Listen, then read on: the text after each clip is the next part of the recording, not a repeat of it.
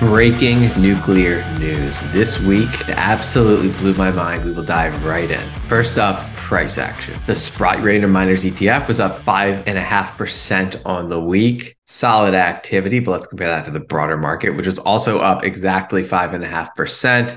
The entire financial market was just up last week because we had a positive inflationary print. Inflation was slightly lower than expected. And so the market is hoping that the Federal Reserve will be able to pivot away from spiking interest rates up as high as they have been, which would be obviously extremely positive for all risk assets. And so that's what the market is excited about. But we know as long-term investors that short-term price action is completely irrelevant, right? Whether it goes up 10% one week, down 20% the other week, up 15% the next week, doesn't matter, right? As a long-term investor, all that matters is the life-changing potential upside. And so that is why we focus more on the underlying fundamentals of the market instead of the short-term price action. So let's dive into those underlying fundamentals. First up, when you're investing in a commodity, supply-demand fundamentals are everything. So let's first start with the demand fundamentals of uranium. This comes from the Oregon Group. These are nuclear power reactors, world top countries and global. So currently we have 437, in construction 59, planned 100, proposed 334. That is a lot of uranium demand coming online in the next few years, right? And so this chart speaks further to the long-term growth in uranium demand, growth in global nuclear generation. You can see the revision of the estimates. The dotted lines are last year's estimate. The current bold lines are this year's estimate. They just keep growing exponentially. And then we have this. An NEI survey of US utilities says they expect to add up to 90 gigawatts of new nuclear generation by the 2050s, including 300 plus small modular reactors over the next 25 years. This is a long-term growth story. And you do have those small modular reactors just juicing the demand for this space even more as this revolutionary technology proliferates. So that is the long-term growth outlook for uranium demand. Absolutely massive and exponential. Let's look at the short term.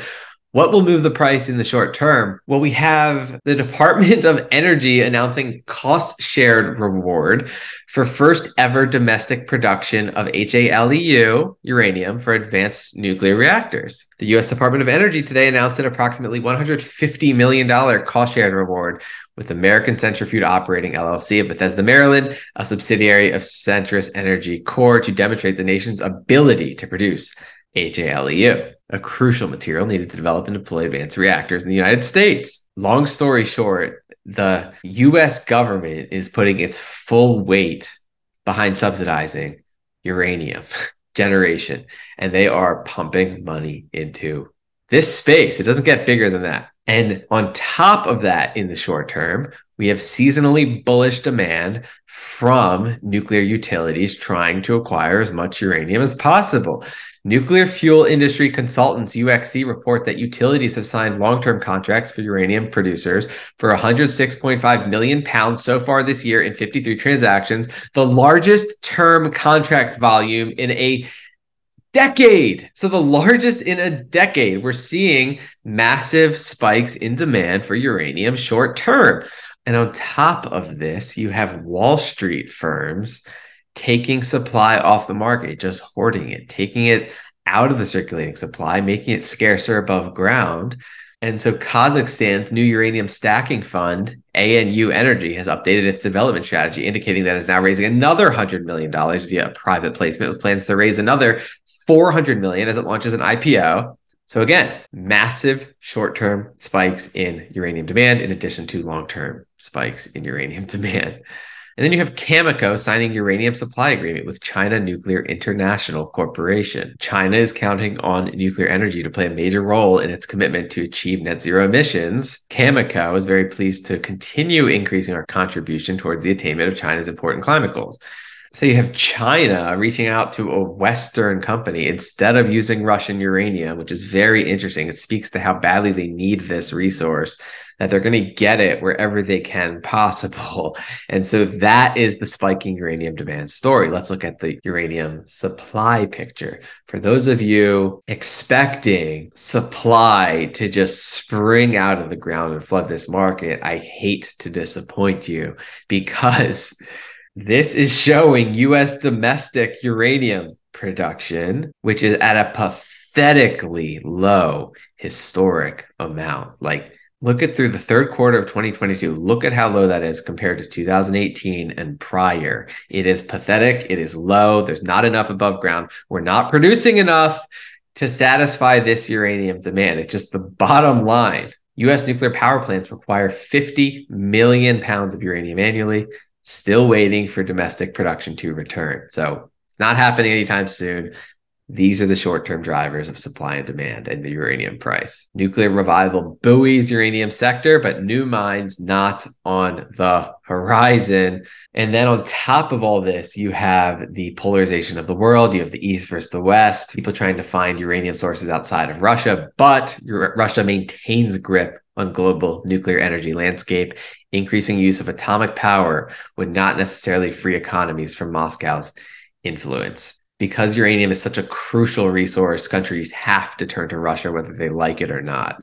Now, if countries were to try to sanction Russia, it would obviously spike uranium prices to massively high levels, because one of the biggest sources of uranium supply would be gone in an already tight market. But the US is doing what it can to facilitate that. So US revokes Russia's market economy status, giving the USA the ability to apply the full force of the US anti-dumping law to address market distortions caused by Russian goods imported into the US. So now, because this status has been revoked from Russia, the US can do what it can to try to hurt the incoming supply of goods from Russia, which do include uranium, which is just going to cause further market distortions and a further tightening of supply to the entities that are demanding uranium supply right now. So uranium market moving into net demand growth as European winter closes in. While sanctions on Russian uranium supply have not yet been applied, self-sanctioning is beginning to shut off this important source of secondary supply. Supply is beginning to respond.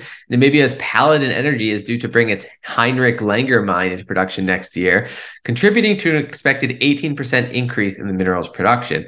Nonetheless, continued Russian sanctions and another year of utility drawdown of inventories is likely to see another pulse in uranium prices, according to Morgan Stanley. And note that this mine from Paladin Energy will not come online until next year. So the screws are just going to get tighter and tighter in the meantime. Even when this mine does come online, it is not going to move the market enough. But it will be great for the first few mines that do get into production, like Paladin. Very bullish for them to take advantage of this. And so, like every week, let's stay on top of the burgeoning nuclear renaissance that's happening all over the world. That is really kind of the fundamental driver for this massive spike in demand. You do have this very elite billionaire who has a lot of influence among global circles saying this: nuclear is ideal for dealing with climate change because it is the only carbon-free, scalable energy source that's available 24 hours a day. Bill Gates believes in the power of nuclear. And so you have the global elite pushing nuclear around the world. At COP27, last year at COP26, they pretty much adopted nuclear power as green. This year, nuclear power industry vies for a bigger role in decarbonizing planet, right? So just further expansion of demand models. Right? The bigger the role is, the higher forecasted demand is expected to get. And so we'll stay on top of this conference and see what comes out of it this year. But again, you do have the global elite pumping uranium. And so because of that, let's look at the cascading effects of this around the world.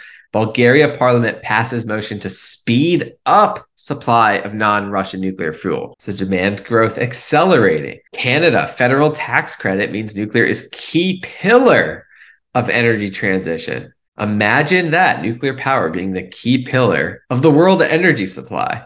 Romania secures $3 billion US funding for 2 nuclear reactors. US ramps up nuclear energy for Africa in showdown with Russia, China. French President Macron and Britain's Prime Minister Sunak pledged ambitious cooperation in the field of nuclear energy.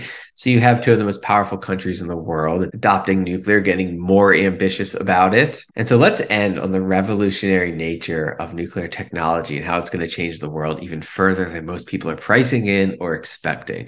This is from the Office of Nuclear Energy. Problem: 95% of hydrogen produced in the US comes from natural gas, resulting in emissions. Solution: split water into pure hydrogen and oxygen with nuclear power. Clean hydrogen powered by nuclear power. So the world is on the cusp of just getting unlimited, sustainable energy. Doesn't get bigger than this. We're in the early stages of mass adoption of nuclear.